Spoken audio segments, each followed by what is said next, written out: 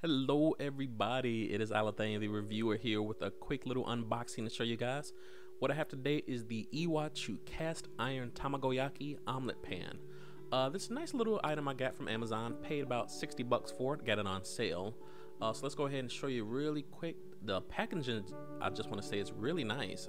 Just go ahead and slice this open really quick. And it's something I've always wanted to get into. I've seen a lot of videos on YouTube about Tamagoyaki, seeing them be made, and I wanted to avoid doing kind of anything non-stick. I try to keep non-stick out of my life as much as possible, the only exception being my rice cooker. So what we got here is the packaging inside. It's very nicely packaged. I just want to say that. It's pretty easy to remove as well. Just gotta go ahead and actually get all of this plastic off here, and it lifts right out. So got it in plastic. It also is pre-seasoned, which I do like. There was no rust on it at all. It has a very smooth finish that I was really happy to see. So they just got a little warning bag here. Let me go ahead and take this off. Don't put that over any children's heads. That is a suffocation hazard. And here's the documentation right here. A couple little items in here I want to show you guys.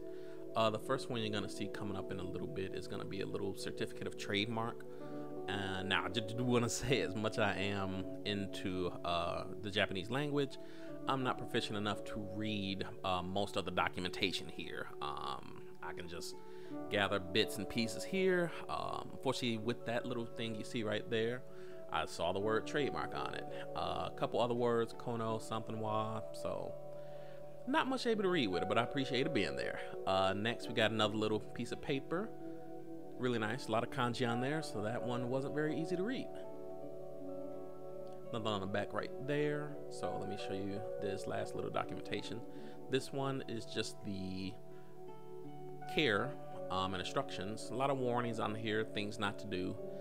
Essentially though, if you're familiar with anything from Lodge or any other cast iron cookware you've got at home, you really don't have to worry about much. You're just gonna want to take care of it the exact same way. The only difference really being is the wooden handle. You may just, definitely want to keep this hand wash only. You don't want to stick this in the dishwasher. You don't want to really shock it or do anything that's really gonna damage it, because this isn't just some $12 Lodge cast iron. This is a $60 Japanese Tamagoyaki pan. So really take care of it. Use it only for its intended purposes. I'm only going to be using this for Tamagoyaki, the rolled egg omelet. I'm not going to be using this to do any kind of frying or doing one little hamburger steak or anything like that. So just looking at the little kind of finish here, I'm really impressed with it. It's not perfectly smooth like, maybe a carbon steel pan, but compared to, say, a Lodge, that finish is pretty good. What you got there is just a little speck there from the packaging, but that came right off once I brushed it away. But yeah, that feel is amazing, because it still has the roughness though, but it's gonna be well non-stick. I can already tell. You got the Iwachu brand stamp, made in Japan, that was on the bottom there. There's the little bit of a speck there. Not sure where that came from, but not that big of a deal. It's gonna get some use.